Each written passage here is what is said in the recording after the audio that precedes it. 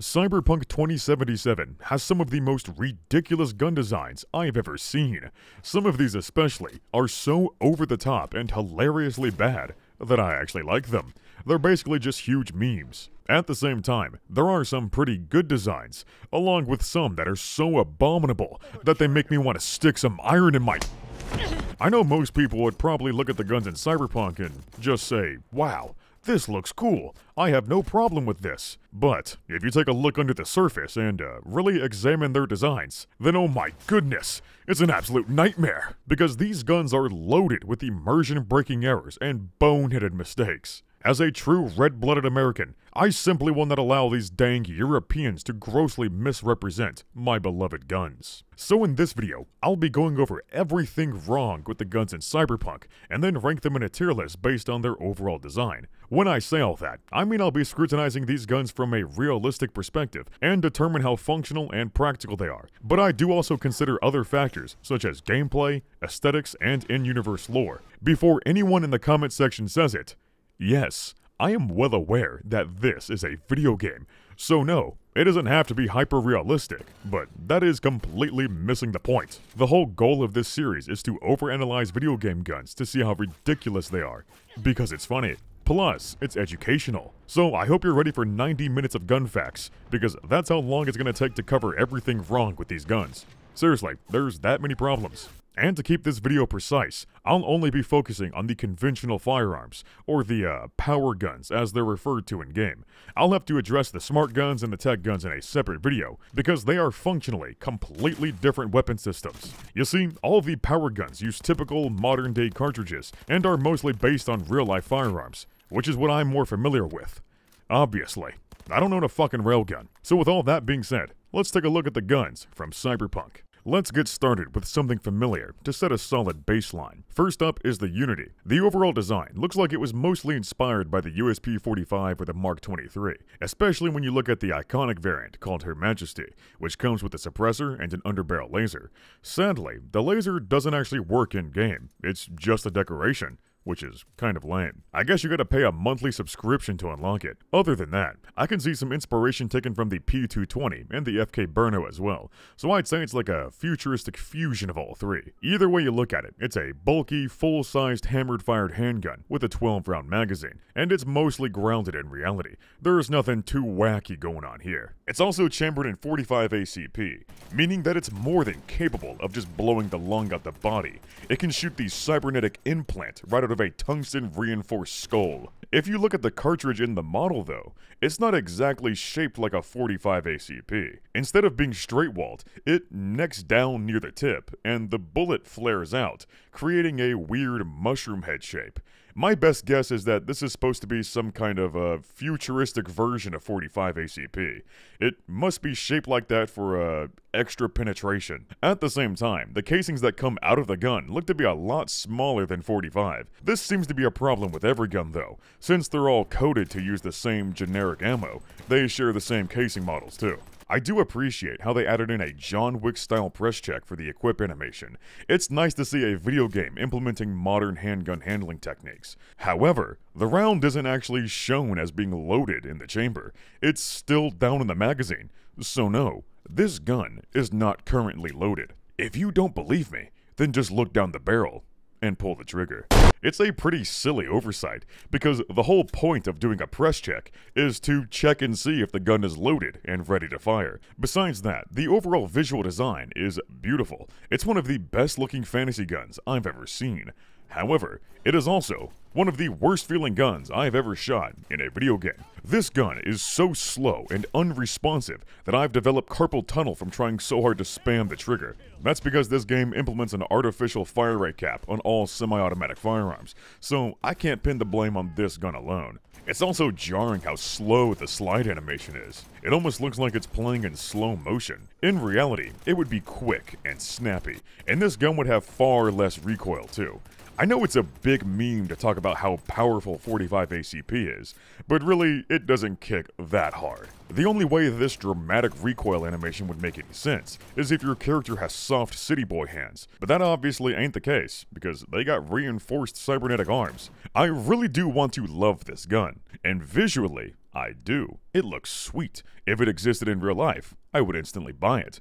But its raw sluggishness in-game is genuinely irritating. It certainly has potential for an S tier if the fire rate and firing animation were fixed, and with mods, you certainly can do that. I installed a mod which fixes stats like damage, fire rate, and recoil, and now the Unity is easily one of my favorite pistols in the whole game. But of course, I can't rate these guns based on mods. I have to rate them based on what the developers gave us. As it stands in the vanilla game, the best rating I can possibly give the Unity is an A tier. And that's me being nice. Next up is the Liberty, which is essentially the long slide GigaChad competition variant of the Unity, and holy moly, that is quite a long slide and a heavy-ass frame. It's like you're the Unity, and the Liberty is the guy she tells you not to worry about. I didn't think it was necessary to mention this with the Unity, but the Liberty really does exaggerate how thick the underbarrel portion is. It looks like an all-metal frame too, so this hunk of steel would easily weigh over 4 pounds. For comparison, full-size handguns tend to be around 2 or 2.5 pounds, while long slide pistols are about 3 pounds. Only big hand cannons go over 4 pounds. Of course, the extra weight does help with recoil, but this amount just seems like total overkill. And even though it's total overkill, I kind of like it. Its sheer length and girth gives it quite an intimidating presence. You gotta be a real cyberchat to wield this brick. If you were to add on a muzzle brake or a suppressor, then it would be an absolute laser beam with no recoil. Or really, it might be so front-heavy that it would have negative recoil. But of course, the recoil in-game is still a little bit too dramatic. You wouldn't be able to mount a muzzle attachment on this thing anyway, because it doesn't have a threaded barrel. I'm not sure how your character is able to stick these attachments on there then. I guess they use Gorilla Glue. It's also kind of annoying how these pistols don't come with suppressor height sights, so you can't see what you're aiming at when using a can. They don't come with rails or a cut in the slide for an optic either. You have to install an aftermarket mount to use any optics. Red dots are the future, so it's pretty lame how these futuristic guns don't have any accommodations for optics right out of the box. The only other thing I can add about the Liberty is that the magazine capacity is magically higher than the Unity. It can hold 2 extra rounds, despite having the same exact magazine. Even weirder, some of the iconic variants sport lower capacities at 10 rounds. I've noticed this with almost every iconic gun. Some of them have lower mag capacities, while others are magically higher, but the magazine doesn't visually change size, which is honestly kind of lazy. But like I was saying with the Liberty, I do like how it looks. It's very pretty. But unfortunately, it shares the same problems with the Unity. The fire rate's too slow, the firing animation is sluggish, and the recoil is way too dramatic. So the highest rating I can give to the Liberty is an A tier. If you're wondering why I'm being so generous with these ratings, it's because I like to apply a grading curve, meaning I'm rating everything in relation to each other. The Unity and the Liberty are about as good as it gets. Everything else is downhill from here, so I hope you're in for a wild ride. Another familiar design is the Nue, which looks like what would happen if the Beretta M9 took steroids and bulked up to Desert Eagle size. The animation suggests that you're shooting a big, meaty 50 cal, but in reality, it's just another 45. These animations are even more dramatic than the Unity and the Liberty, so I don't know what's going on here. There is a huge disconnect between the design of this gun and its actual performance in-game. It's a mid-caliber, full-size handgun, but it performs and sounds like an overpowered high-caliber hand cannon. There must have been a miscommunication between the design team and the animation team, or maybe everybody in the studio fell for the meme that 45 ACP is truly the most powerful handgun cartridge in the world. So besides the animations, the design itself is pretty cool. It's a little bit too bulky, but I do like the overall style. What I don't like, though, is how half of the trigger guard is just missing. If you dare to ever drop this thing, then there's a high chance it'll go off and explode, thus killing everyone in the room like the average SIG P320. I guess they cut that part out to make it look more cyberpunky or something. Or maybe they did it to reduce the weight. Freaking genius, I know. It's kind of silly, but not a huge deal, I suppose. Simply just do not drop your gun. At the very least, it comes with normal looking attachment rails, but unfortunately, you can't attach anything to them, because the developers never got around to adding underbarrel attachments to this game. All you got is optics and muzzles. That's it. Overall, I do like the design of the Nue, but the main thing holding it back is how dramatic the animations are. They are way too bombastic for a 45. Especially for how heavy this gun is. I'd say the Nue is on the same level as the Unity and the Liberty, so I'll put it alongside them in A tier. Now for a real hand cannon, we have the Tamayura. It has the same animations as the Nue, but I'm guessing these animations were originally only meant for the Tamayura, then were later reused for the Nue because the developers rushed the shit out of this game. Anyway, there's nothing specifying exactly what it's chambered for, but it does look like some kind of big 50 cal pistol round. Basically, the Tamayura is like an uglier, more rounded version of the Desert Eagle. That doesn't mean it should have a sluggish animation and a capped fire rate though. I'm guessing the developers did this on purpose because they thought the sluggishness and slow fire rate would make it feel more powerful. Well, newsflash, pal. You can spam hand cannons in real life. I've also heard some people say that this thing looks a lot like the 10mm from Fallout 4, and my god, they're right. It has the same problem where it looks really bubbly, almost like a Nerf gun. It's not quite as comical as the 10mm, but it does also have a big brick under the barrel. Like yeah, having some extra weight could be useful for recoil. Like for the Unity and the Liberty, it was fine. A little bit much, but it did make the gun look cooler. This gun though, it's way too much, and it's just fucking ugly. This brick really ain't adding much function to the gun. There's no integrated attachment here, nor are there any rails. Unless those grooves on the side are supposed to be some kind of rail. Jeez, these guys seriously don't have a standardized universal rail system. It looks like every gun is using something completely unique, which is not very efficient nor convenient. I'm also confused about the overall construction of this pistol. It looks like they tried to copy how the Desert Eagle works, but they did it completely wrong. You see, the Desert Eagle doesn't function like a typical recoil-operated or straight blowback pistol with a slide. The Desert Eagle has a rifle-style bolt and a rifle-style gas operating system, so it doesn't have a full slide. It's cut in half, only the rear portion reciprocates. The Tamayura is obviously trying to mimic this design, but the cut in the slide is much further up, and it doesn't have a rifle-style bolt, nor a gas operating system. It seems to function like a typical low-caliber pistol, which doesn't make any sense. When it comes to high-caliber, semi-automatic pistols, your best bet is to go with a rifle-style bolt, because you need a stronger mechanism to handle how powerful the round is. The Tamayura, though, is built like a typical low-caliber pistol, so I don't think this mechanism could handle how powerful the round is. It would probably blow up in your face after a few shots. I also hate the fact that this is a striker-fired hand cannon with a trigger safety. Like, holy hell, this thing would have the mushiest, most rubbery, disgusting trigger pull imaginable. Hammer-fired handguns are pretty much always going to have crispier, smoother, and lighter triggers, which then makes them more accurate. Striker-fired guns, though, tend to have mushier, heavier triggers, and you'll often see them paired with a trigger safety, which makes the trigger pull even heavier. This combination is mostly used on concealed carry type pistols, where you want the sleekest design possible, with no exposed moving parts and a heavy enough trigger to ensure that it's not going to accidentally discharge and blow your balls off. It's more about comfortability than pure accuracy in this case. But when it comes to a hand cannon, you definitely don't want this design. You want your gun to be as accurate as possible, so your best bet is to go with a hammer-fired, single-action mechanism, and with a rifle-style bolt too. You know, just like the Desert Eagle. Literally all they had to do was copy the core functionality of the Desert Eagle, but they decided to change it up solely for the sake of making it look more unique, without realizing the consequences of that. It's like the opposite of the problem we had earlier. The Tamayura is supposed to be a hand cannon,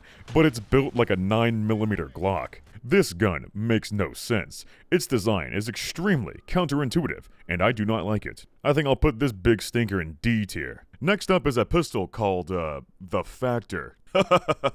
Just kidding. It's sponsor time. Are you guys tired of cooking? It's such a hassle, isn't it? I mean, that whole process can take like 2 hours. Or maybe I'm just slow. Either way, I would much rather spend my valuable time gaming instead. You see, cooking is for cavemen, and we have technology, such as microwaves, and that's really all you need when you sign up for Factor, because they deliver you tasty TV dinners that can be prepared in 2 to 3 minutes. And the best part is, they don't taste like wet cardboard. Seriously, I've tried this stuff for myself, and it's pretty dang good. Here, let me put y'all on some good stuff. The taco bowl? Yeah, that's what you want. Go ahead and order like 10 of those. Well, I mean, you should probably try some of their other stuff too, because they got 35 meals to choose from each week, with something to suit every diet. Factor is already a pretty good deal. It's cheaper than takeout or going to a restaurant. But you know what? I'll make that deal even better. You guys can use my link in the description or the QR code on screen to get 50% off your first box of Factor. Plus, it'll give you 20% off your next 4 boxes. Big thanks to Factor for sponsoring the channel so I can make epic videos like this. And you know what? If I can get just 100 of y'all to sign up for Factor, then that means I'll be able to afford an epic cosplay piece. It's very necessary for the channel, I swear. Now for a truly based hand cannon, we have the Malorian 3516, which is Johnny Silverhand's personal sidearm. This gun perfectly represents Johnny as a person. It's huge, flashy, bombastic, extremely impractical, and overly complicated, but also very badass. The animations on this one are just ridiculous, but they're so ridiculous and over the top that I actually like it. You know, sometimes I can appreciate when developers just say fuck it and go balls to the wall. That's exactly what this pistol is all about. Unlike the Tamayura, this one is built like a rifle, with a rifle-style bolt and a rifle-style magazine too, because it's shooting a full-sized rifle cartridge, and you can't really fit that into a pistol grip. It almost looks like it was originally built as a full-size rifle and then cut down later on. But no, it was built like this from the factory. It was a custom order for Johnny himself. To really feed his ego, they made sure to make this pistol truly one of a kind, because it functions like no other pistol in this entire world. The feeding mechanism on this thing just makes no sense. The magazine is up here, but the bolt and the chamber are way back there. You see, normally, the bolt would be placed directly above the magazine to make the feeding process as simple and reliable as possible. The fastest path to your destination is a straight line after all, and there's really no reason to deviate from this design. But with the Malorian, the rounds would have to go up, then shift direction and go backwards, and then up again, where they can then be chambered and fired. So is this concept technically possible? Yes. It's something seen with the glorious Mars automatic pistol, a really obscure firearm from the early 1900s. It has a really weird feeding mechanism that doesn't feed in a straight line. It goes up, then back, then up again. So why exactly would this design ever be necessary? Well, it's not. But if I had to come up with a reason, I guess it's because you can squeeze out an extra inch of barrel length without extending the whole length of the gun, meaning it's basically a bullpup. But it's so overly complicated for no real tangible benefit that it's not worth all the trouble. When making this gun, the designer was too busy wondering whether or not he could, instead of wondering whether or not he should. As expected, the Mars pistol never got too popular. Only about 80 of them were ever made, and it stopped production in 1907. Like I said, it is needlessly complicated for almost no real benefit. Plus, the recoil on this bad boy was absolutely dastardly. Anyone who ever shot it once never wished to shoot it again. It was so bad that even the British declined to adopt it as a service weapon, and they adopted the L85, so that's really saying something about how bad the Mars pistol was. So with all that being said, I think it's pretty funny that these Cyberpunk devs based the feeding mechanism for the 3516 on an objectively bad, failed pistol design from the early 1900s. Like I said, this could potentially work, but it's just unnecessary and unreliable, and they didn't implement the feeding mechanism correctly anyway. The animations do show a mechanism picking up rounds and carrying them all the way to the chamber, but it's not connected to anything. It just sorta floats around in a diagonal motion. It seems to be operating on pure magic. Also, I don't see why the bolt on this thing has to spin around to feed cartridges. It just seems like extra flair to serve solely as eye candy. I mean, overall, that seems to be the main purpose of this gun. It's just pure eye candy. It's not meant to be practical or reasonable. Its goal is to be as flashy and unique as possible. The melee animation especially is absolutely absurd.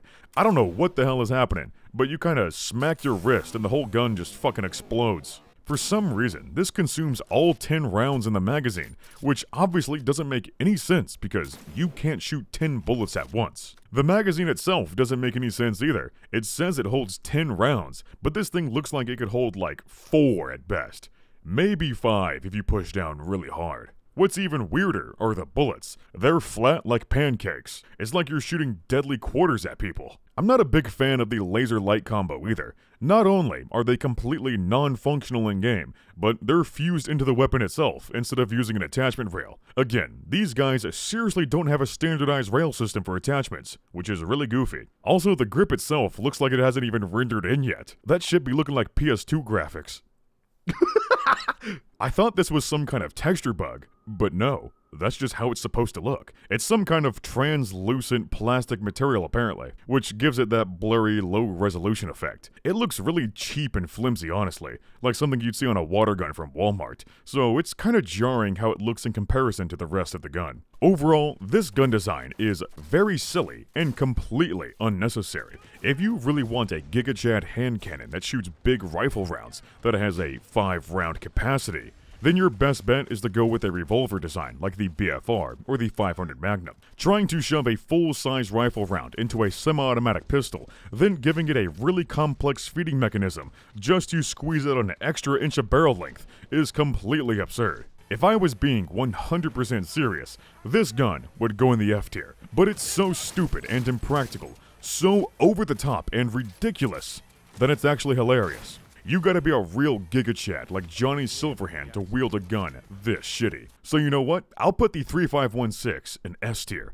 Best gun in the game, hands down. Now for something a little more humble, we have the M10AF Lexington, which is a 9mm machine pistol. On the surface, it may look like a futuristic Glock, but it functions more like a Ruger. It doesn't have a moving slide like most modern pistols. The only part that moves is the bolt, and the charging handle is on the rear end of it. What makes this gun especially interesting is that it's a full auto machine pistol, but with a really slow fire rate. It chugs along at about 500 rounds per minute, which is not very characteristic for a machine pistol. You see, real machine pistols tend to have really high fire rates, usually over 1,000 rounds per minute, because they have really light slides, or bolts. And to put it simply, a lighter bolt means that the gun is going to cycle faster. So, if you want to slow down the cyclic rate, then you have to make the bolt heavier, much like with what's seen on the Uzi. It has a heavy telescoping bolt, so it shoots relatively slow at 600 rounds per minute. On the other hand, you have the Micro Uzi, which is basically the same gun, but it's much smaller and lighter, so it has double the fire rate at 1200 rounds per minute. With the Lexington,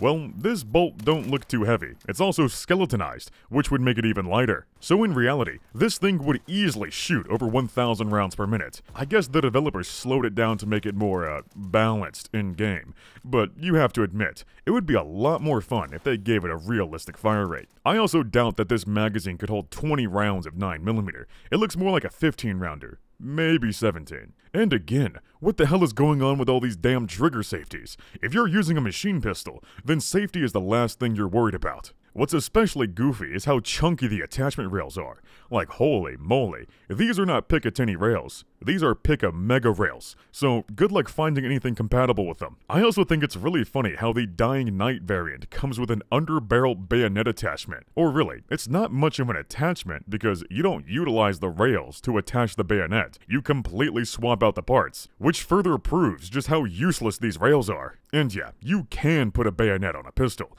It has been done throughout history, but they were virtually never used. Nowadays, it's more something you would see on a cringe tactical mall ninja build. But okay, assuming you would use this bayonet, the melee animation in-game doesn't show your character stabbing with it. You still do a pistol whip, so it's completely pointless. Even if there were a stabbing animation, this knife isn't long enough to get any considerable amount of penetration. Sorry guys, but 1 inch of penetration just ain't gonna get the job done. I think this thing is legally considered a micro bayonet. Like, come on, if you're gonna mount a bayonet, at least make sure that it extends far enough from the barrel so that you can actually stab people with it. Overall, I can't say the Lexington is too bad. I mainly think it's lame because of how slow the fire rate is. I think I'll give this one a B tier, because it's not quite as aesthetic as some of the other pistols. For the last of the power pistols, we have my personal favorite, the Slaught O Matic. It's another machine pistol, but this one is chambered in .45. At first glance, it may look like a Nerf gun, or even a squirt gun, but don't let that fool you, because this thing squirts out lethal doses of lead. I know it may look like a piece of junk, and well, that's because it is. It's a flimsy plastic gun made by a company called Budget Arms, so that should tell you everything you need to know. This thing was purposely built to be as cheap as possible, even cheaper than a High Point, if you could imagine. It's so cheap and shitty, in fact, that you can buy them from vending machines. The European mind simply cannot comprehend this. And for some reason, all these vending machines tend to be in low-income neighborhoods. Weird. These things are so unreliable that they gave it a 20-round warranty, but it comes with a 36 round magazine, so chances are you wouldn't be able to finish a whole mag before it blows up on you. But this magazine wouldn't hold 36 rounds anyway, because it's a lot shorter than a real 30 round 45 ACP magazine.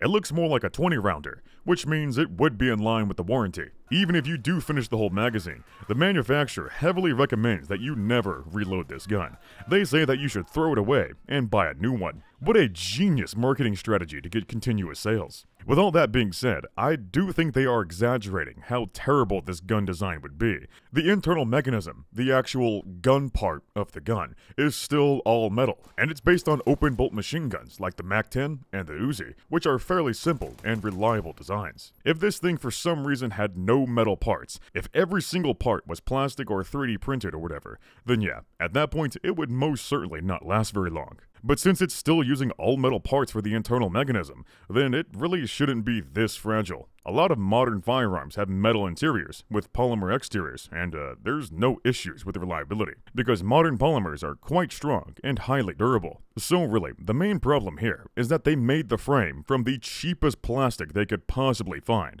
It's probably made from recycled plastic bags. If they would have made the frame from high-strength polymer, like a Glock for example, then there wouldn't be much of an issue, besides the fact that it's shaped like a toy. But of course, the main idea behind this gun is to have the lowest price possible to appeal to the poorest demographic, which is pretty much everyone living in Night City. And besides, everything is disposable in Night City, especially you.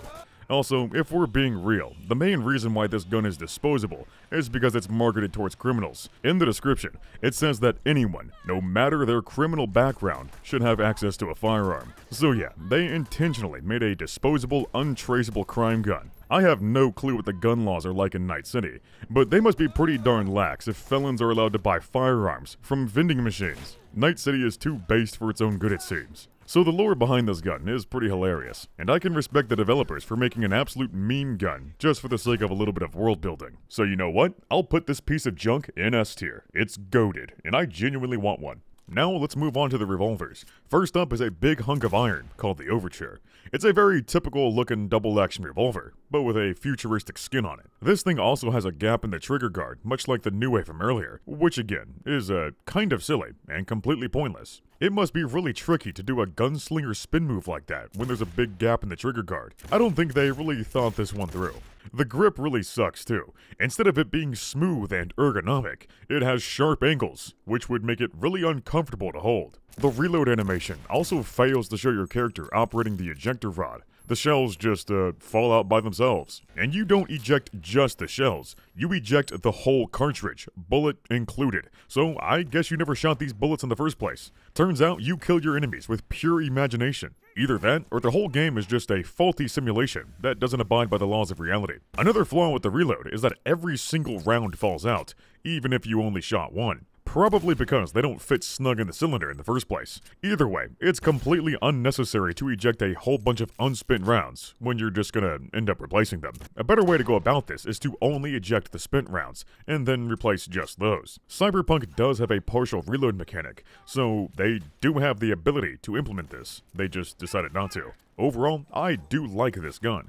It feels pretty badass and it looks cool, but it also has quite a few boneheaded mistakes. I'll put the Overture in B tier. Next is the DR5 Nova, which looks like some kind of a deformed hunchback. You're probably wondering why the cylinder is in the wrong spot. Well, that's because it's based on the Mateba MTR8. You see, the whole reasoning for placing the cylinder so far down and up front is to lower the bore axis, which then reduces the recoil by having it more in line with your hand. Basically, a lower bore axis means the muzzle doesn't rise as much. This seems like a good idea. However, placing the cylinder this far up also means that the barrel is shortened. So it's like an anti-bullpup. You get less range and less velocity for the same overall weight and size. So the MTR8 never really caught on. It was too niche of a design. And really, the biggest problem here is how far forward the cylinder is, because you don't need to do that to have a low bore axis. The later model from Mateba, the Unica, would improve upon this concept by having the cylinder in the traditional spot, but instead of shooting from the top chamber, it shoots from the bottom one. It's also pretty neat because it's a self-cocking revolver, it always shoots with a crispy single-action trigger pull, meaning it's technically also a semi-automatic handgun. So I think it's kind of funny how the developers intentionally chose the outdated, obsolete design from Mateba instead of going with the better one. All of this makes even less sense when you look at the description. It's described as a traditional revolver, which harkens back to the Wild West, but it's anything but traditional, because it's based on a really obscure, non-traditional design from the 1980s. It even says that this revolver is prone to failure and jamming. How in the hell do you make a revolver that is prone to jamming? You gotta be advanced stupid to do that. Oh, but don't worry, it's easy to fix because of its simple design and construction. But again, this design is not simple. To make it worse, the description says that it has high recoil, despite it having a low bore axis and an intentionally low recoil design. Not only that, but this thing is apparently easily concealable, despite it being a full-size revolver. So naturally, everyone in Night City has one because of how cheap it is. But a complex niche design like this would not be cheap. Holy shit. They somehow managed to describe this gun completely wrong in every way possible. It's like they had to give a presentation last minute, so they just whipped up a randomly generated ChatGPT script. If these guys really wanted a cheap and simple revolver, one that would be convenient for carrying, then they should have just gone with a 38 snub nose. That design would be a lot more reliable too. And if they wanted to have a cool, non-traditional sci-fi revolver, then they should have based the design off the Mateba Unica. But it seems they picked the worst possible option for both roles. They took the MTR-8 and somehow made it 10 times worse. Because god dang, this thing has no style. It's built like a high school lunch lady. Even worse, the Nova's reload shows your character dumping out the whole cylinder with ease, which makes no sense because there's nothing holding the cylinder in place. It needs something in the middle to, revolve around. Either way, this reload technique is very antiquated. Switching out the whole cylinder was only done for black powder revolvers, because, with black powder, it can take like a whole minute to reload your gun. With modern revolvers though, there is no reason to replace the whole cylinder when you could just use a speed loader instead. But easily, the worst part about this gun is that it has a trigger safety. Never have I seen a trigger safety on a revolver. That's just goofy. Like, come on, these guys are just randomly throwing trigger safeties on everything. Probably because they think it's more futuristic or something. So all around, the DR5 Nova is an absolute disaster. It's not even funny bad, it's just bad. And I genuinely hate it. Congratulations, you get a spot in the F tier. Sheesh, I can't believe these guys managed to mess up a revolver. Hopefully the next one won't be too... Oh my god, I can't believe they did it. They did the meme. They made a magazine-fed revolver. Like, come on. Everyone knows that you don't use magazines to feed a revolver. Because, the rounds are in the cylinder, the part that revolves. Which is why it's called a revolver. What makes it even more hilarious is that the action of this gun is based on the Luger. So you have a Luger revolver that shoots high explosive rounds. This gun must have been designed by a CNN journalist. But the worst part is, this gun could be functional. Theoretically at least. You see, there is a real-life magazine-fed revolver, known as the Landstad 1900. It feeds by carrying the rounds from the magazine and into the bottom of the cylinder. Then, the cylinder rotates up, the round gets fired, and the casing is then extracted from the cylinder and ejected from the top of the gun. Looking at the metal, that seems to be how it would work. Thankfully, one of my fans drew up this glorious schematic to try and make sense of this ridiculous design. So why exactly would this design ever be necessary? Well, again, it's not. There is absolutely zero reason to make a magazine-fed revolver.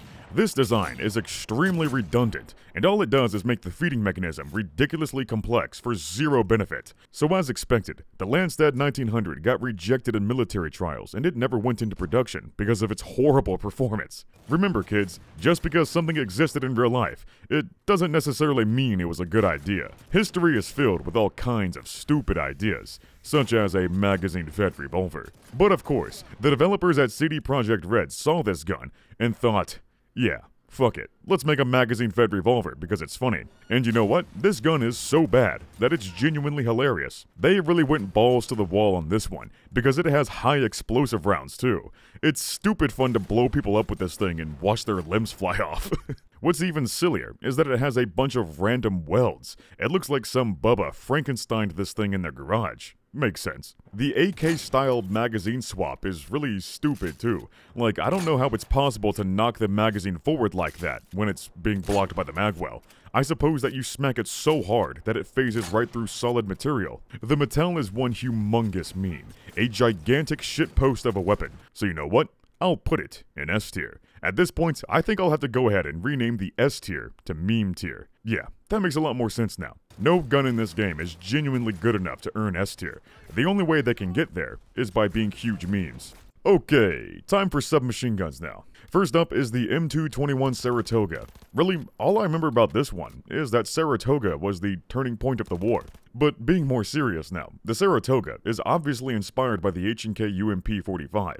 It's almost bar for bar, it's just got a futuristic skin slapped onto it. And you know what? I do like the look they're going for. On the surface, it may seem fine, but after taking a closer look, there's definitely a few problems with this gun. The first one is the reload.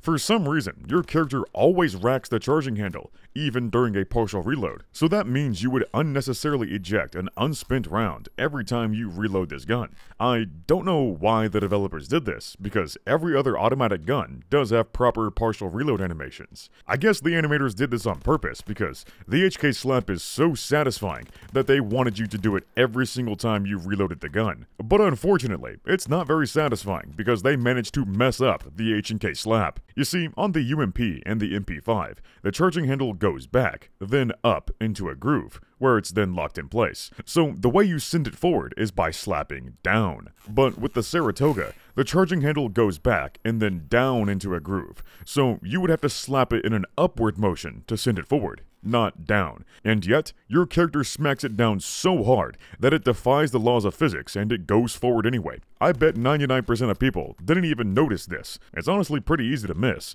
but after you realize it, you will never be able to look at the Saratoga the same way ever again. This magazine manages to defy reality as well, because it somehow holds 40 rounds of 9mm, despite it being a 30-round magazine. But don't worry, the Problem Solver variant solves this problem by magically extending the capacity to 90 rounds, despite it being the same size as the default magazine. Besides that, the magazine seems to be a little bit wider than a 9x19 magazine, but that's probably because it's chambered in a fantasy round called 9.2mm, so we don't know exactly how long it is. If I had to take a guess, it's probably about 30mm long. Perhaps these guys upgraded to a longer, high-velocity version of 9mm for better armor penetration. Unfortunately though, you wouldn't be able to kill anybody with this gun, because the safety is always turned on.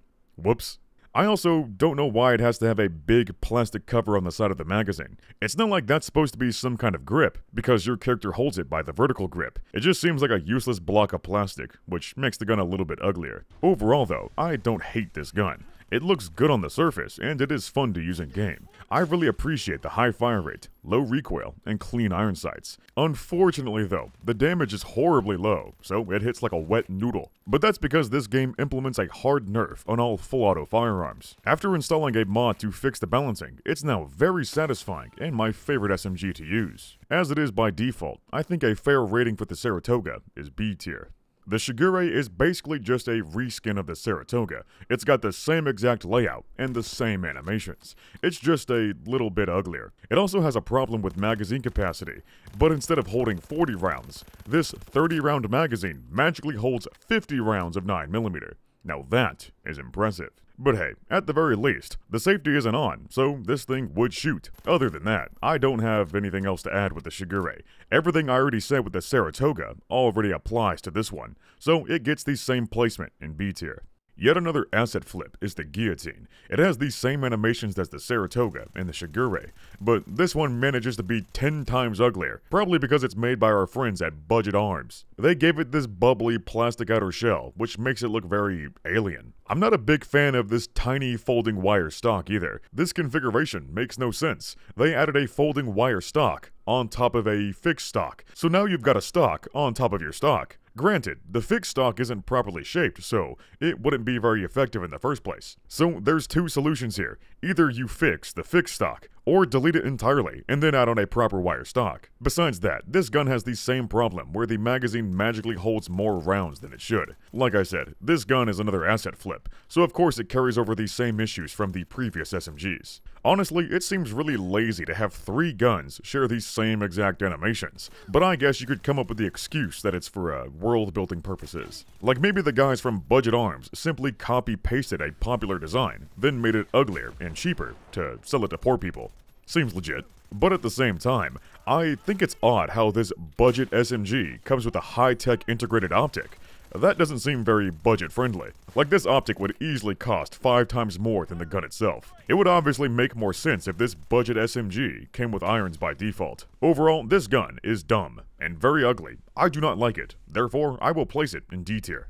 Now finally, for something that doesn't reuse assets, we have the D51 Puslar, which is an extremely bullpupped SMG. Or really, I don't think you can technically call this a submachine gun, because the size of the magazine suggests that it's shooting a rifle-length cartridge, so if anything, it should be classified as a carbine, and then put in the assault rifle category instead. But if you look at the ammo in the model, it's straight-walled, and it's referred to as 10.2mm. It looks like a 10mm rip round, but much longer. So this gun is using a 40 caliber big bore rifle round, and that means it would be classified as a battle rifle, and yet it still functions and feels like a submachine gun. The recoil and damage are very low, despite it shooting such a mean and powerful round. With a big bore rifle round like this thing would kick pretty hard, especially for how compact and light this gun is. Either way, it would make a lot more sense if they gave this gun a much lighter round, something like a 5.45. That would be much more suitable for this lightweight and compact rifle. Another big problem you may be wondering about is, how the hell does this thing function if there's no room for the bolt to reciprocate? Well, that's because the chamber isn't directly above the magazine, it's placed further up. You see, the Puslar is heavily inspired by the TKB-22, which is a really obscure Soviet prototype that never went into production. The magazine is placed at the very rear end of the weapon, but the chamber is way up here, so it uses an elongated bolt to rake in ammunition and carry them to the chamber.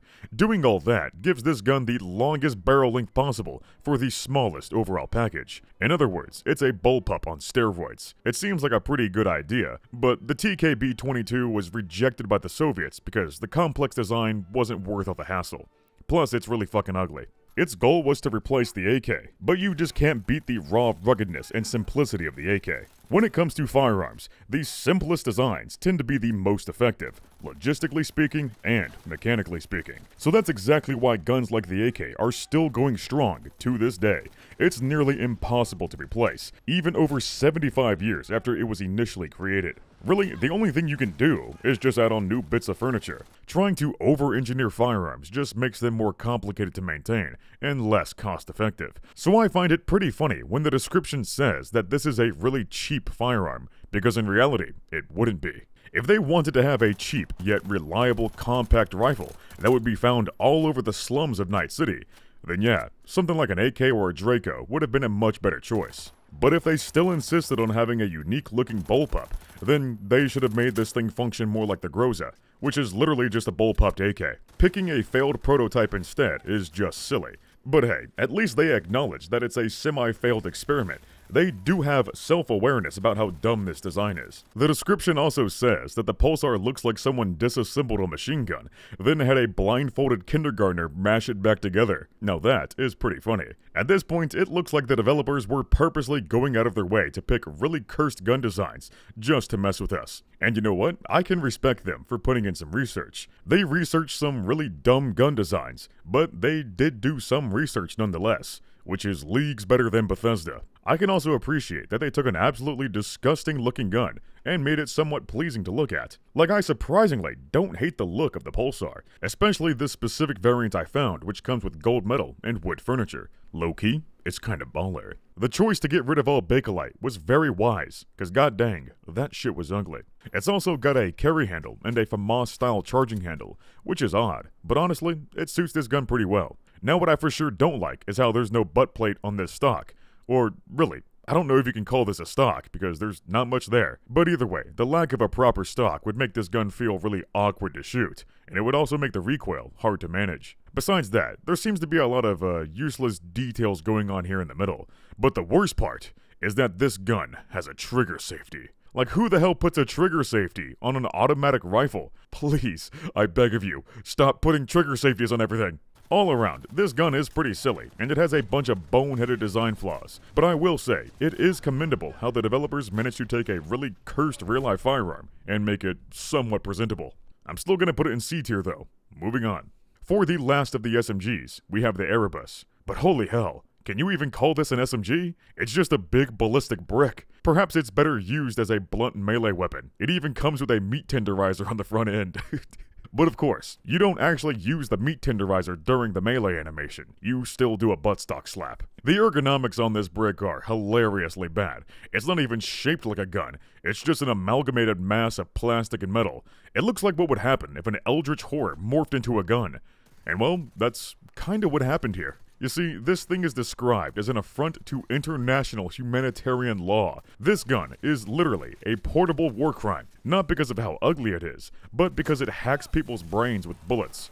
Don't ask me how that works, it's pure magic. I'm not sure exactly what the hacking does, but it must pump their brain full of horrors beyond human comprehension, because the victims scream in pure agony while being mowed down, as if the bullets didn't already hurt enough.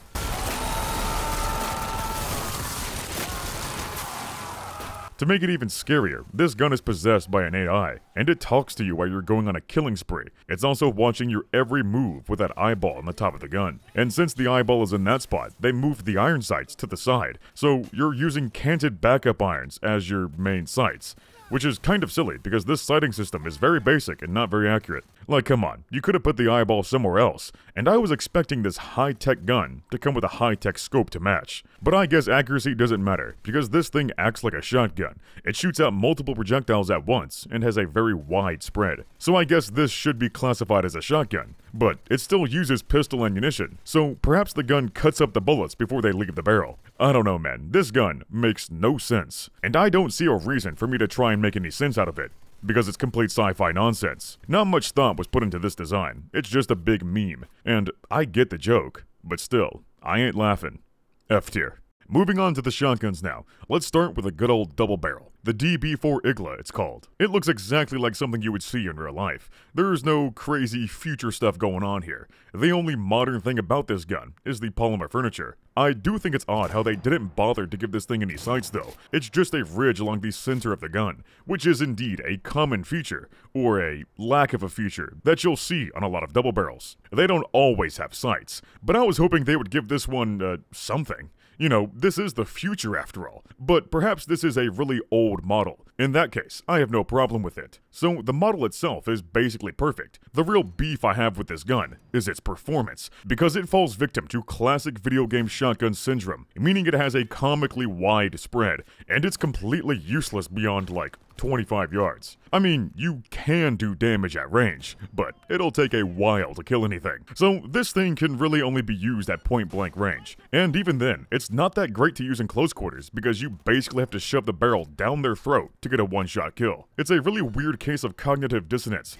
because the shotguns are depicted as being so powerful that they can blow people off their feet. And yet, the actual damage they deal is rather pathetic. This goes for every shotgun in the game too. They all fall victim to the same cliche, which is genuinely annoying. I am sick and tired of games depicting shotguns this way. It's not realistic, it's unoriginal, and most importantly, it's not very fun to use them in-game. This tired cliche mostly makes shotguns into niche gimmick weapons, but they're so gimmicky that they're not even good in their own gimmick because they are outclassed by melee weapons. In this case, you are indeed better off bringing a knife to a shotgun fight. You see, in reality, shotguns can be very lethal up to 50 yards, especially with a long barrel and a choke, because shotgun spread in reality is not nearly this wide. At 25 yards, you can easily get most of your pellets on target, and at 50, you can still get about half of them. But in Cyberpunk, the spread is so wide that the pellets effectively disappear into the void at longer ranges. I'm guessing most games do this to make shotguns easier for noobs to use, but really, it ends up making them way too gimmicky and generally useless. Like I said, the visual design of this shotgun is basically perfect. It's just the performance in-game that I hate. The highest rating I can give to the Igla is A tier, and it could very easily get an S tier if they simply reduced the spread and gave it realistic damage. The DB2 Testera is basically the same thing as the Igla, it's just a reskin with a cut barrel and some different attachments. I'm not really a big fan of the attachments, they just look tacky, especially the big knuckle guard. It's also kind of dumb how they removed the ridge entirely, so you have 0 point of reference whatsoever. But hey, you don't need to aim because it's a shotgun, am I right? But seriously, this is obviously a futuristic shotgun, so at least give it something to aim with. Now what makes this shotgun functionally different from the Igla is that it shoots both barrels at once, which is a neat little thing you can do on shotguns that have 2 triggers. You see, a lot of older double barrels have 1 trigger for each barrel, and if you pull both triggers at once, then both barrels go boom. This shotgun doesn't have 2 triggers though, it's just 1, so I can only assume it's designed to shoot both barrels every single time, and that's exactly how it plays out in game. You always shoot both barrels, there is no option to shoot just one. That doesn't seem very convenient or user-friendly. Having to deal with double the recoil on every single shot would wear out your shoulder pretty quick. But hey, if you're cybernetically enhanced, then I suppose it's not an issue. Either way, I think it would have been a lot cooler if they gave this shotgun 2 triggers, so you could choose to fire 1 barrel, or 2, depending on the situation. I do like the concept here. Shooting both barrels at once means you would do double the damage. So this gun should be an absolute monster, but in game it's kinda pathetic, and it has the same range as a melee weapon. Again, this could easily be fixed with mods, but as it is, I'll have to give the Testicle a B tier, because it's a little bit uglier than the Igla. Next we got a good old pump shotgun, the M2038 Tactician. It's very reminiscent of typical pump shotguns like a Mossberg or a Remington, but you know, with a futuristic skin on it. Overall, it looks okay, but I don't like how it has a fixed stock with an adjustable portion added on top of it. It looks out of place and really flimsy too. It would be a lot more fitting if they gave it a normal adjustable stock, like what you see on most tactical shotguns. I also hate the fact that they put a trigger safety on a shotgun. Like bro, who the hell keeps doing this? Who keeps putting trigger safeties where they don't belong? Fire that man. Immediately. Another quirk with this shotgun is that it's ambidextrous. It has an ejection port on both sides, so you would be able to switch which side the shells eject from depending on your handedness. Normally, this is a feature you would see on a bullpup. It's not really necessary on a traditional style shotgun, but hey, I'm glad to see they are making accommodations for disabled people in the future. The choice for long gutter sights though is kind of lame. I mean, sure, it works, but like I said before, these guns are supposed to be futuristic, so they should be built with optics and advanced sighting systems in mind. What's also pretty lame is how slow the reload is. Of course, this slow, methodical reload animation is very realistic. If you're an absolute noob shooting on a closed range, it feels really goofy having my character reload this shotgun at a snail's pace while being shot at. Like, come on, pick up the pace please, this is a life or death situation. Not only that, but this animation feels extremely out of place when your character reloads every other gun like they're an expert. I'm not saying that they should simply speed up the reload like you just chugged a speed cola. No. Of course not. That would just be lazy. Instead, they should make your character quad load their shotguns like John Wick. That would be a lot cooler and much more satisfying. Plus, it would make this shotgun much more useful in game. Well, it still kinda sucks because it falls victim to video game shotgun syndrome, but you know what I mean. Another thing I noticed about this shotgun is that it holds 8 rounds, and yet it has a 6-round magazine tube. And no, this gun is not using shorter shells. They are full size. They did get it right with the Headsman variant though. It holds 6 rounds. It's also functionally unique because it shoots slugs instead of buckshot. I do find it very disappointing that you can't use slugs on the regular variants. This is the only shotgun that uses slugs, but you should be able to swap out the ammunition whenever you feel like it. Like I mentioned before, this game's ammunition system is on the same level as Fortnite, so they don't have any specific ammo types. Everything is just one jumbled mass, and the ammo depends on the gun itself. It's also kind of dumb how they force you to use this gun without a stock. You have to use it as is. The whole point of putting slugs in a shotgun is to extend your lethal range and increase accuracy. A stock provides a third point of contact, which increases your accuracy and recoil control. So this is just an extremely counterintuitive combo. By all means, you can do this. There's nothing stopping you. It's just not a very meta build. Like, come on, this gun is literally called the Headsman, and it deals extra headshot damage, and yet, it's not properly built for getting headshots. Normally, I would expect a slug shotgun to come with a stock, an extended barrel, and a scope, while the buckshot variant would be shorter and more suited for close quarters. There's quite a few big goofs with the Tactician, but I don't hate it. I think it's okay, so I'll put it in B tier. At the very least, they made the pump animation go in the right direction, and they do have a working bullet counted reload, one that isn't bugged as hell, so that's 10 times better than Bethesda. The Crusher is another somewhat typical looking shotgun, but this one is semi-automatic and magazine fed. On the surface, it doesn't look too bad, and I can appreciate the aesthetic they're going for, but there's definitely some tomfoolery going on here. First thing I noticed is that this tiny magazine holds 12 rounds of 12 gauge, when it's actually a 6-round magazine. A real 12-round 12-gauge magazine would be twice as big. Man, these guys are really having a tough time with basic geometry. They also forgot to make this shotgun eject any shotgun shells, so perhaps that means you shoot the whole thing out the barrel. Either that, or it's secretly a caseless 12-gauge shotgun shell. Or, you know, maybe the developers just plain forgot, and didn't check, because they rushed the shit out of this game. You'd think they would at least double check and correct simple mistakes like this with the 2.0 update, but I guess nobody ever noticed it. Well, I noticed it, and now I'm sharing it with the whole world. So if they don't fix this in the next update, then I will uninstall and request a refund. It's also disappointing how you can't modify this shotgun. It's forever stuck with no stock and a short barrel, so if I don't give the government $200, then Militech will raid my house and shoot my cyberdog, and then say it was a cyber psycho incident. But seriously, please, give me the option to modify my shotguns. I don't want to be stuck with this little chode. Also, the fact that your character holds it like a pistol in third person is pretty funny. You either gotta be a level 100 doofus or an absolute gigachad to hold a shotgun like that. What's especially debilitating about this design is how the recoil spring isn't attached to anything. It's a, free-floating recoil spring. So, no, this whole gun would not work. And even if it did, it's not a great idea to have a big hole in the gun like that. It would make the gun prone to jamming because dirt could easily get in there. So there's quite a few big goofs with this shotgun. It's not terrible, but it's not that great either. The Crusher goes in C tier. Next is the VST-37 Puslar, which is another compact automatic shotgun. A fully automatic one at that. This thing is so similar to the Crusher that it has the same issues. There's no shell casings, and the magazine capacity is wrong. It also manages to hold 12 rounds, despite it being an 8-round magazine. You can't modify it either. It's always stuck in the same chode configuration. It's probably not the best idea to have a full auto shotgun with no stock. Like, holy moly, this would be a tough baby to handle. But hey, if you're a real cyber chad, then it shouldn't be a problem. The overall design here looks okay, but the big fat carry handle absolutely ruins the profile of this gun. I can appreciate that they finally gave a futuristic gun a futuristic integrated sight, but they didn't need to make it a whole carry handle. I'm also surprised they did this on a shotgun of all things, because you don't need to aim with the shotguns in this game due to how comically wide their spread is. But yeah, the big carry handle looks completely out of place. It looks like they ripped it straight from the Starship Troopers gun, then just welded it onto this thing.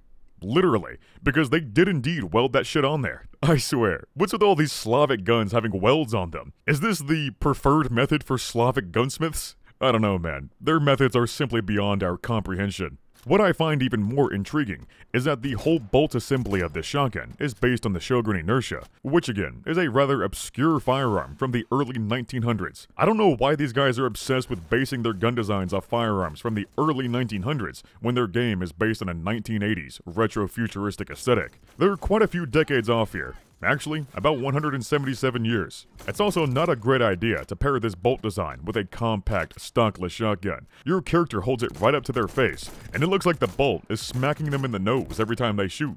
Like I said earlier, it seems they're purposely picking out really obscure designs solely for the sake of being unique, without considering whether or not those designs fit into the setting. Stuff like this would work much better in a steampunk game, not a cyberpunk game. Don't get me wrong, the Shogun is cool, but this design doesn't make sense in 2077, especially since this gun is made by a Slavic company, but the Shogun is a Swedish design. Obviously, a much more suitable gun to take inspiration from would be the Sega 12, and in some way, it does look like they started out with the Sega, but then they butchered it with a bunch of random bullshit. They even gave it an AK-style reload, despite it not having an AK-style paddle mag release. Like, come on, this was obviously meant to be a futuristic Sega. All around, this gun is pretty stinky, but at the very least, it is fun to mindlessly run around and spam this full auto shotty. It also sounds really good, and the animations are satisfying. I'll meet in the middle and put the Poser in C tier. For the last and most epic shotgun of them all, we have the Carnage, which is made by our lovely friends at Budget Arms. In classic Budget Arms fashion, it's pretty damn ugly, and again, it has a weirdly shaped stock, along with a useless folding wire stock added on top of it. They definitely need to delete that part and replace it with a proper butt plate,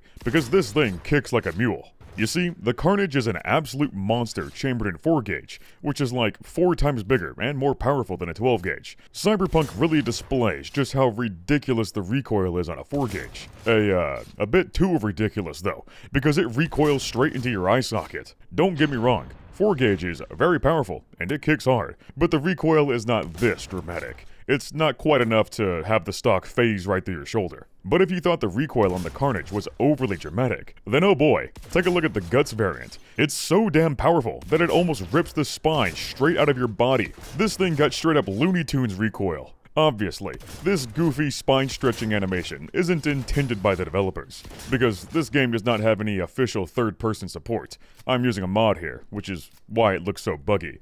I just wanted to show this because, it's pretty fucking funny. But even in first person, the recoil is so absurdly high that it throws your whole body backwards, and the gun almost flies out of your hands.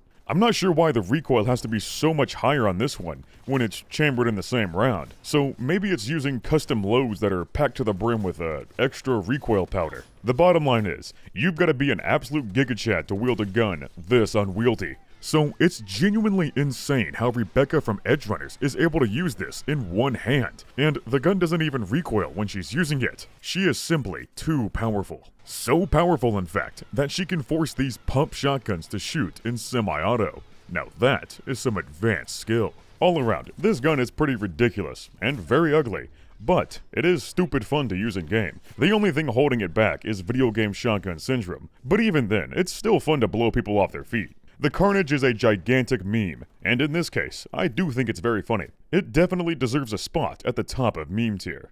Moving on to the assault rifles now, let's start with the M251S Ajax. Right off the bat, this thing looks kind of goofy. The proportions are quite comical, and it's very front heavy. It looks like someone mashed together an AR-15, an AK, and an XM8, because that's exactly what they did. It has the receiver, pistol grip, stock, and charging handle from an AR, while the gas system and the magazine are from an AK, and for some reason, it has an XM8 handguard. I can totally get down with a mutant AR, but the execution on this gun specifically isn't that great. This gun would have worked a lot better if they made it more similar to the Mark 47 Mutant, not whatever the hell this abomination is. What's also pretty funny about this Mutant build is that it has a traditional AR charging handle, plus a side charging handle. So you have 2 charging handles, and they're ambidextrous, so essentially, you have 4 charging handles on this gun, which is a whole lot of charging handles. Obviously, this is unnecessary, but it is something seen on the new XM7 rifle. Originally, it started out with only a side charging handle, but in early testing, soldiers complained about the placement of the charging handle because they were so used to operating their M4s and M16s. So Sig Sauer said fine, we'll give you both. More importantly, I'm worried about the magazine, because god dang, that is quite an excessive angle, and it doesn't look like the rounds are horizontal before being loaded into the chamber.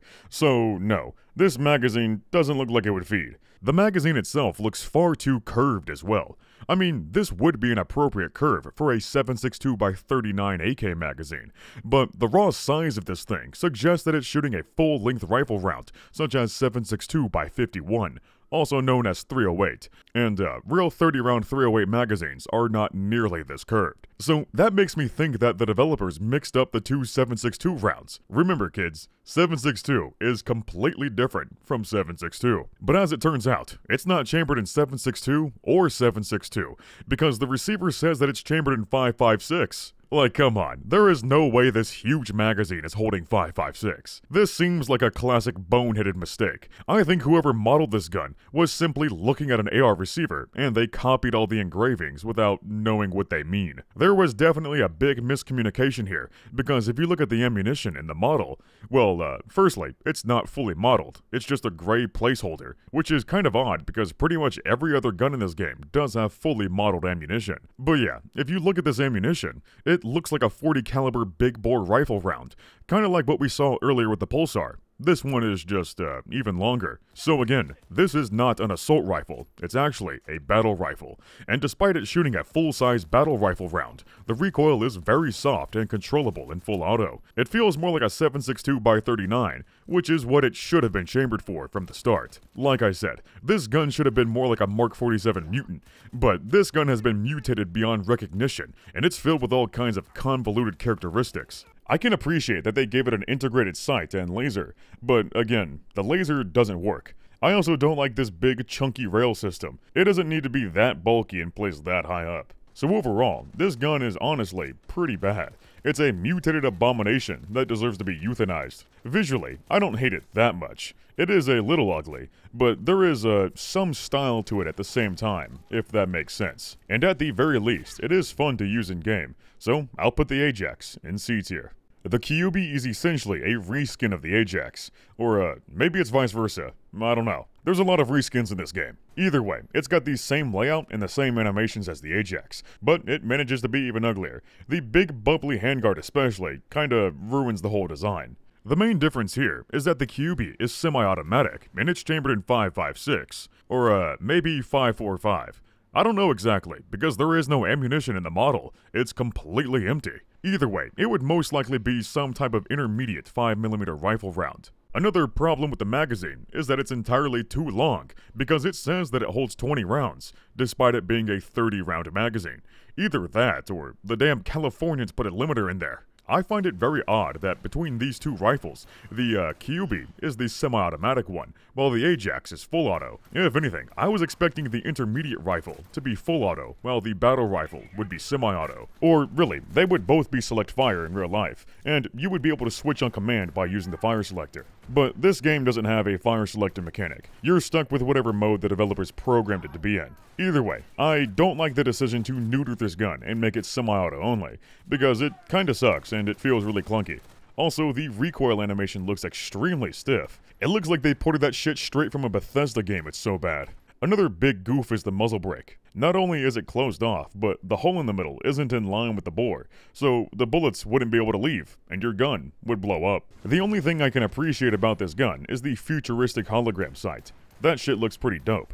I would very much like to see more sights like this in Cyberpunk. As for the rest of the gun, no thank you. The Kyubi is on the same level as the Ajax, so I say this one belongs in C tier as well. Now finally, for the first actual assault rifle, we have the D5 Copperhead, which is fully automatic, and it's for sure chambered in 5.56. But the engraving on the receiver got cut off, so it just says 5.5. But it also says caliber .223. So yes, this is a 5.56 rifle, and it can use both rounds. I can't really determine what gun this takes inspiration from. It just looks like a generic futuregun.png. And like most futuristic sci-fi guns, there's a bunch of nonsense going on here.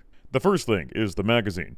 Why is it angled like that? This is supposed to be shooting 5.56, but the magazine is not shaped like a 5.56 magazine. You see, magazines are shaped in a specific way because it's the most effective shape to feed the rounds properly. Plus, it eliminates any unnecessary empty space between the rounds, meaning it's very space effective as well. Meanwhile, this wildly angled magazine doesn't look like it would be able to feed 5.56 properly, nor is it very effective in terms of space management. Also, the magazine itself looks to be a few millimeters too short. Like, I don't think it could support the length of a 5.56, but maybe it's just the angle throwing me off here. Either way, this magazine certainly ain't holding 50 rounds. It would be 30 at most. And while the magazine is too small, the ejection port is way too big. Probably the worst part is how the iron sights are attached to like a hinge or something. I don't know what you'd call it. It looks like a bunch of moving part nonsense, and it would lose zero quicker than a $20 Amazon Red Dot. The only thing I like about this gun is the high fire rate and low recoil. It feels really good to shoot, but the super low damage makes it as lethal as a wet napkin. Apparently, the low recoil is thanks to an anti-recoil device, as it says. I'm not sure how this works, but I'll trust that it's legit. Another funny label I saw is, read manual before use. Like, come on, who puts warning labels on their guns? Okay, I know some guns have this, but the bright yellow sticker makes it seem like a toy. Plus, nobody reads manuals anymore. That shit is lame. And besides, everyone already knows that the first rule of gun safety is to have fun. But seriously, why are manuals still around in the future? Why can't I just have this information beamed into my head like it's the Matrix? I know Kung Fu. Overall, the Copperhead is pretty mid, so it gets a mid rating in C tier. The Umbra is basically the same thing as the Copperhead, just much uglier. It looks like they straight up cast molded this thing, because I can see a gun trapped inside an outer shell of sheet metal. But what's even goofier about this design is that the buffer tube sticks out, but the stock isn't attached to the buffer tube. Instead, it wraps around it and it connects to the pistol grip and the upper receiver. What a glorious roundabout way to attach a stock. And for the icing on the cake, it has a trigger straight from a water gun. Plus, it has no trigger guard whatsoever. There is not much else I can add with the Umbra. It's just another reskin, so everything I already said about the Copperhead applies to this one too. But the Umbra is even worse. It is butt ugly, so it belongs in D tier. Next up is the Masamune, which is a 3-round burst assault rifle. It mostly reminds me of the FAMAS, albeit a little bit bulkier and more futuristic looking. And hey, unlike the FAMAS, it has a magazine capacity divisible by 3, which is genius. Functionally, it is very similar. Besides the fact that it isn't a bullpup, and yet it's still shaped like a bullpup. If not bullpup, then why bullpup shaped? It doesn't make any sense. I can't believe I'm saying it, but yes, this gun would be much better off as a bullpup. Otherwise, it just looks like one of those cursed images of a non-bullpupped bullpup. It's uncanny. Other than that one big caveat, I do like the overall aesthetic. It's got great style. The only other flaw I noticed with the gun itself is that the charging handle goes way too far back. Like, holy moly, that's gotta be 3 times further than it needs to go. But what's especially horrendous is the reticle. The optic itself is fine, but the reticle is a big open circle, so you can't really make precise shots at range, which is a very counterintuitive design, because a burst rifle like this is meant for medium to long range, but a reticle like this is obviously meant for close quarter engagements. But even then, there is no reason to choose a big open circle over a regular dot. It's less accurate either way. That's pretty much all I can say about the Masamune. Like I said, I do really like what they were going for, and they were so close to greatness. If they would have made it a true bullpup and give it a proper reticle, then it would be perfect. For now, I'll have to put it in B tier. For yet another reskin, we have the Nowaki. Or maybe the Nowaki came first and the Masamune second. I don't really care. When it comes to the guns that share the same animations, I'm putting the cooler one first. But yeah, this is essentially the same gun as the Masamune, just a little bit uglier. Frankly, I'm tired of covering these reskins in depth. I would much rather move on to stuff that's entirely unique. So I'll put this one in C tier and call it a day.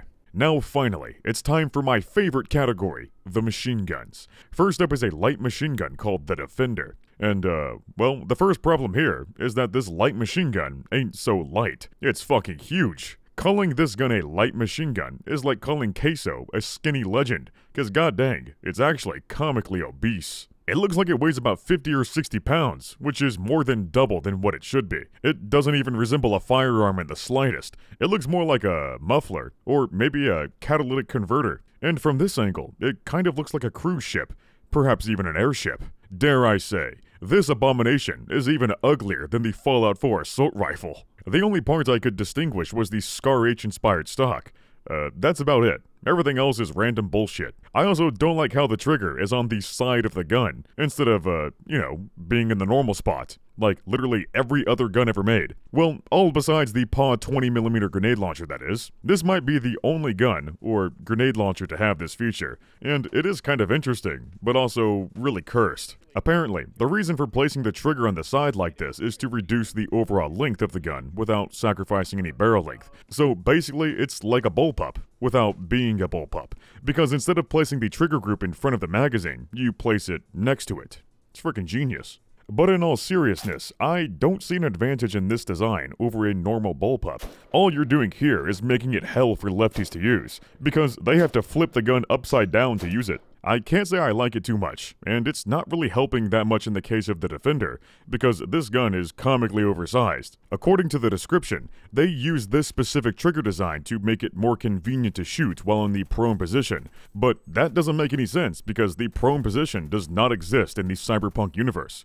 Seriously, you can't go prone in this game. So what's the point in making a machine gun that is designed to be used from the prone position if you can't even go prone? It's completely pointless. It's not like this trigger design is very beneficial for a machine gun in the prone position anyway. A traditional pistol grip works just fine, and if you're gonna make a machine gun specialized for use in the prone position, then you might not want to place the magazine at the very bottom of the weapon, because, you can't reload the magazine if the ground is in the way.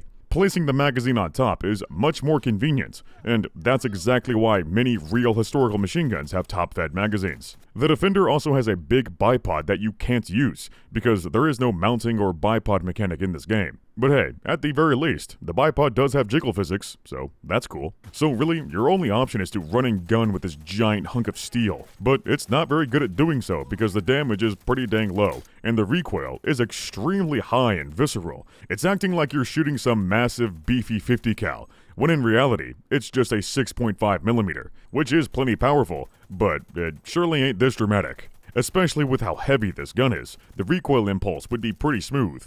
To make it even more confusing, the barrel and the bore look to be suited for a 20mm projectile, but like I said, it's shooting a 6.5mm rifle round. It seems the developers may have copied a few too many parts from the PAW 20mm. The rounds themselves are also kind of weird because the entire bullet is blue like a Nerf dart. Of course, blue tip rounds are a thing. It means that the rounds are incendiary, but you don't make the whole bullet blue, it's just the tip. Hence why it's called a blue tip, not a blue bullet. These rounds ain't even incendiary, so I don't know why they made them blue in the first place. Probably because it matches their nails or something. To make it even weirder, the box mag has been replaced by a big helical magazine instead, almost like a PP-19, but it's belt-fed. I'm not really a big fan of this design, especially since it's a belt-fed machine gun. Having to wrap the links around in a helical, spiral-like pattern would be a lot more complicated than just laying it down in a traditional-style nutsack. Plus, this magazine is all metal, which makes it unnecessarily heavy when compared to a nutsack. And yes, they are officially called nutsacks. Even worse, this gigantic metal pipe only holds 80 rounds, when something of this size should easily hold 200. From every angle, this magazine is absolute dog shit. It's heavy, unnecessarily complicated, and not very space effective either, it seems. But the worst part is, the ammo belt isn't animated properly. When you completely chew through it, and there's no ammo left, there's still visually rounds in the belt. But obviously, that shouldn't be possible, because there's no ammo left. It's also disappointing how you can't see the links being spit out from the other side. I'm guessing the animators didn't even bother to animate it, because this gun is so fat that you wouldn't be able to see it anyway. And while you can't see the links, you can see the casings coming out from near the barrel, which is quite odd. I'm not sure how this would work. Maybe it has some kind of magic mechanism like the F2000. And where are the links going if the casings are being ejected way up there? Would they still be ejected from the side? Well, no. They aren't being ejected from anywhere, because if you look at the right side of this gun, there is no ejection port whatsoever, because, you know, the stupid side trigger is in the way. These casings are just flying straight out from the barrel, it seems. Now, what they did bother to animate is an automatic belt feeder thingy, so you don't have to manually load the belt into the feed tray. The gun does it by itself. It does look kind of cool, and I guess this kind of suits the whole futuristic theme, but honestly, this seems like another shortcut by the animators. They didn't want to show the delicate, glorious process of reloading a machine gun, so they made it as simple as possible. But either way, an automatic moving part like this would only make the gun more complicated and more prone to failure. All around, this gun is truly an abomination, and it is by far the worst machine gun I have ever seen in a video game. It has no redeeming qualities. Well, besides the jiggle physics on the bipod, but that's literally it. They managed to screw up every single aspect of this gun, and that genuinely makes me mad, because machine guns are always my favorite guns to use. The fact that they would dare disgrace us with this mutated abomination is just insulting. This gun is so bad that it's going lower than F tier. It's going into the forbidden Fallout 4 assault rifle tier. Actually, no. It's much worse than that. It belongs in the Abyss tier, because it's even worse than the Fallout 4 assault rifle, which is quite the accomplishment. Sheesh, I hope I never have to see that ugly thing ever again. Hopefully this next machine gun isn't... No, I fucking hate this game. Yep, this one is a reskin of the Defender, and it's called the MA70HB. I'm not sure if this one is better or worse, but either way, it's mega cursed. Again, this one is just an amalgamation of random bullshit. I can see a PKM carry handle and a 249 paratrooper style stock. It's also got a fat 50 caliber muzzle brake, so that's cool. I guess this gun is somewhat fun to use in game because it's using high explosive rounds, but I just can't bring myself to use it. It is way too cursed. There's not much else I can add about the MA70 specifically. Same shit, different gun. This one goes in the Abyss tier as well. Now if you thought those light machine guns were extremely heavy and comically oversized, then oh boy, take a look at the Mark 31. This shit looks like it got ripped straight from a transformer, it's so big. Well, normally, this is a mounted only weapon. You aren't supposed to carry it around and use it on foot, but as the description mentions, that isn't stopping any cyber chats from doing so. Still though, its extreme weight severely hinders your movement, and you can't shoulder the weapon to aim either, which makes perfect sense. This is quite a heavy weapon after all. So I can really appreciate that they properly characterize this gun as a true heavy machine gun, because most video games would just make it to where you can sprint and jump around all willy-nilly. It kinda sucks that you can't reload this thing. You always have to toss it out when you're done. But again, that does make sense because it's using a minigun style feeding system, and that shit would take way too long to reload. Besides, switching to your backup machine gun is faster than reloading. The ammunition is very interesting though. Again, the whole bullet is blue, but what I'm more focused on this time is that it's using straight-walled ammunition. At first I thought this gun would be shooting 50 BMG, but it looks more like a pointy version of 50 Beowulf. I mean, sure, I guess you can do that, but it kinda defeats the whole purpose of this being a heavy machine gun, because heavy machine guns are supposed to be powerful enough to disable light vehicles, and also turn people into little pieces too. Well, in-game, this gun is quite effective in taking out vehicles. It can blow them up pretty quick, and it is very fun to do so. But this neutered version of 50 BMG wouldn't actually be this effective. At the same time, its effectiveness on human targets isn't that great. These guys should all be dying in 1 or 2 hits at most. But again, this nonsensical balancing is a problem with the game as a whole. It's also kind of silly just how slow the projectiles are. It looks like these bullets are traveling slower than an airsoft BB.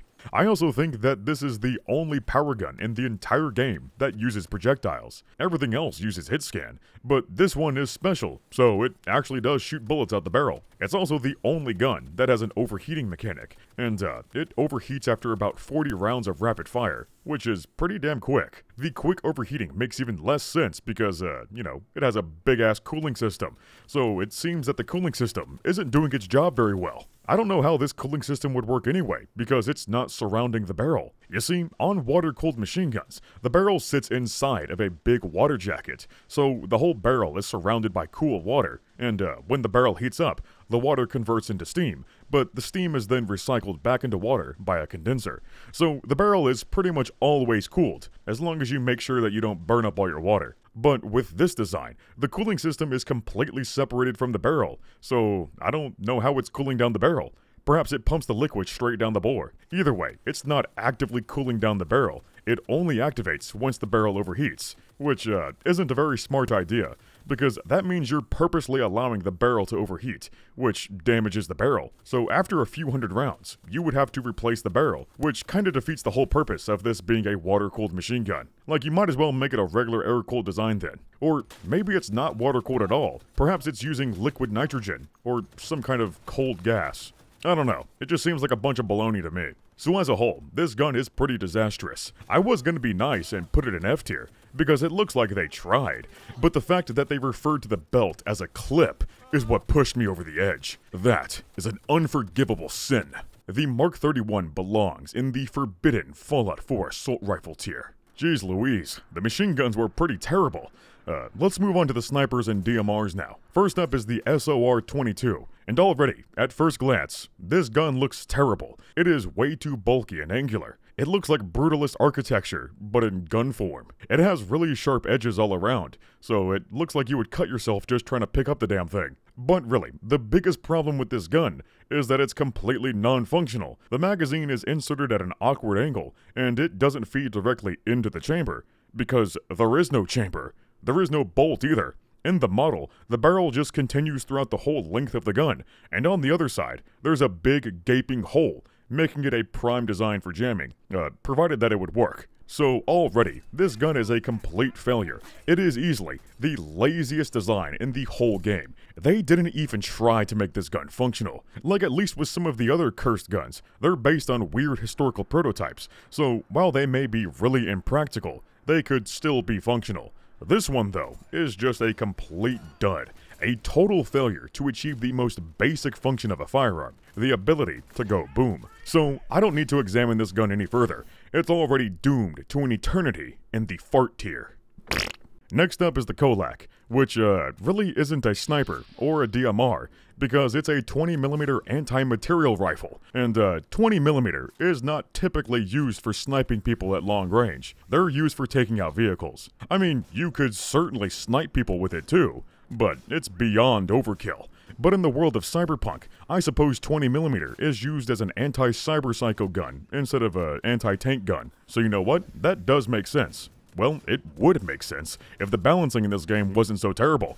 People eat 20mm like it's nothing. So besides that, I do like the overall design here. It almost looks like they took an SVU and then scaled it up. So it's nothing too crazy or alien looking, and the rugged industrial aesthetic is pretty cool. It's another Slavic firearm though, so these mad lads welded it together. They also gave it a big knuckle guard, plus a trigger guard for extra safety of course. But really, the knuckle guard could be deleted and nothing of value would be lost. Really, the main issue with this gun is that it has a rather short barrel for being chambered in 20mm.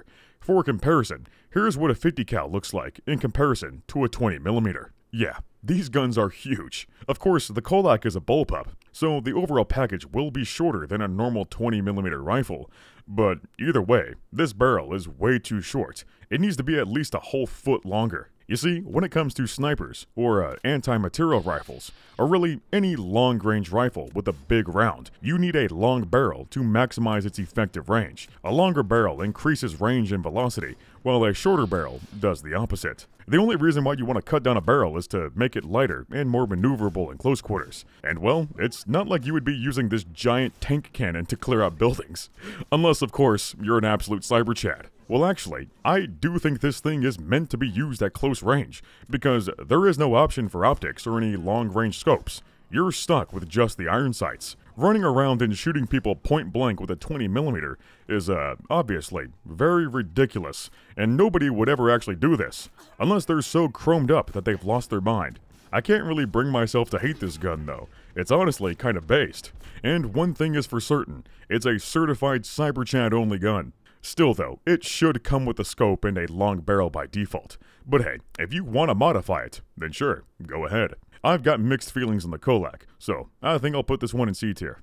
Next up is the SP-32 Grad, which is another 20mm anti-material rifle. I really like the overall aesthetic they're going for here. It looks like a lot of anti-tank rifles you would see from World War II, and that's because this gun is inspired by the SS-41, which is a pretty wacky design. Well, first off, it's a bullpup, but not any normal bullpup, because there is no room in the back for the bolt to reciprocate. So here's the trick. It doesn't have a bolt that reciprocates. You see, unlike every other bolt-action rifle ever made, the bolt goes forwards instead of backwards. Or really, it's not a bolt action at all, because you aren't pushing a bolt forward. You're pushing the barrel forward instead. So I guess this is a barrel action rifle, not a bolt action. Pretty wacky, I know, but it does work. This time around, I don't necessarily hate that the SPT-32 is based on a non-traditional design, because it's fairly simple and reliable. It also makes sense considering that this is a Slavic gun, and it's supposed to be really cheap. So really, this gun ain't too terrible after all. I quite like it. Well, besides its horrible performance. Again, this 20mm is extremely underpowered. It's about as lethal as a 22. I also don't like how it's missing a trigger guard. But this is just a Cyberpunk classic at this point. And again, the barrel is way too short for a 20mm.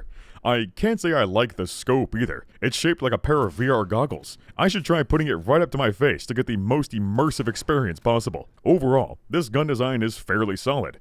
Well, besides the laughably low damage, but stuff like that can always be easily fixed. But for now, I'll have to put the SP-32 in B tier. For the very last gun on the list, we have the Osprey. This one is very obviously inspired by the M82A2, which is a very special variant of the Barrett that is designed to be shot over the shoulder. It's kinda weird, I know, but the idea here is to have an anti-material rifle that can be easily shot and maneuvered while standing. Because normally, a Barrett 50 cal is way too heavy to be consistently fired from the shoulder. You can certainly do it if you're an absolute unit, but even then, it is way too exhausting to do for extended periods of time. So if you take that weight and then rest it on your shoulder, then it isn't quite as cumbersome. It's a pretty cool concept, honestly. But sadly, only 10 of these guns were ever made, because it turned out to be really impractical and not very necessary. But hey, in the world of Cyberpunk, I suppose this shoulder-fired anti-material rifle would be quite useful against heavily chromed cyber psychos, because cyber psychos are made of materials after all. They even made it come with high explosive rounds, so it can rip people into little pieces.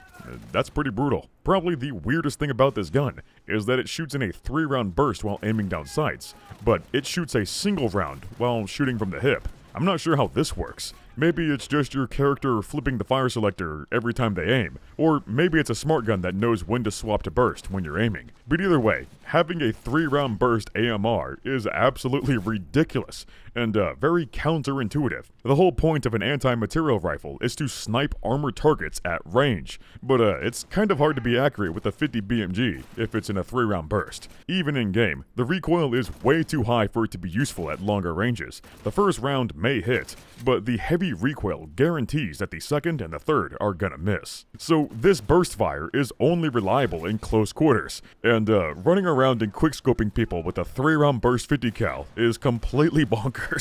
But it is also mindless fun and very based. I do really like the overall design of the Osprey. The main thing that holds it back is the 3-round burst feature. If they would have made it a single fire only, then it would have been a lot more useful for sniping, which is, its intended role. I'll have to put the Osprey in C tier. Finally, that wraps up everything wrong with the guns in Cyberpunk, and this is the final tier list. I was honestly surprised by the guns in Cyberpunk. In both ways, I mean, because there's a lot of good, and a lot of cringe too. It's apparent these guys did a decent amount of research, but they also made a boatload of rookie mistakes at the same time. I'd say all the guns in A and B tier are pretty good. They all have flaws, but it's mostly stuff that could be easily fixed. The stuff in C and D tier can be salvageable, but they have a lot of work to do. As for the stuff in F tier and below, well, you're better off tossing these in the trash and starting from scratch. And of course, there's the guns in meme tier. Well, these are just big memes, and I wouldn't change a thing, because they're hilarious. Of course, there's still a bunch of tech guns and smart guns to cover, but I'll have to get to those later, because holy moly, this video is already long enough, and I have suffered through enough gun cringe for now. I was truly trying to get everything wrong with the guns after all. There's still bound to be a few things I missed or got wrong myself, so as always, let me know what you guys think in the comments down below, and I'll see y'all in the next video.